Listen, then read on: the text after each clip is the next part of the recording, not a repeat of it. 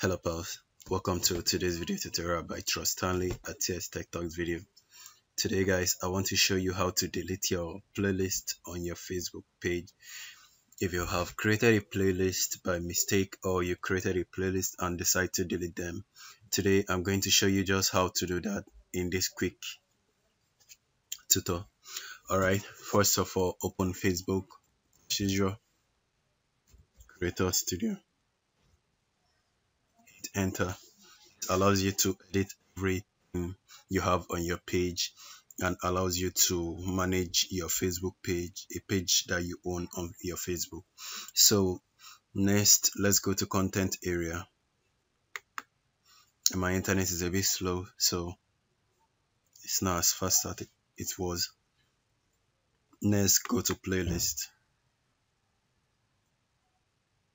Wait for the playlist to load. Depending on how fast your internet is, this might take a while. And now I have 4 different playlists here. You can notice this one says test. That's the name of the playlist. That's what I want to delete. So all you need to do is click check on the first one, which is actually the one I want to delete, and then there is delete over there. Click on the delete button, wait for it. Now you can see it says delete playlist. You won't be able to resolve this playlist once you've deleted them. And you guys should note, if you're deleting this playlist, it doesn't delete the videos inside the playlist. It just makes the playlist unexistent and unpublished and permanently deleting. So I'm going to go ahead and delete that.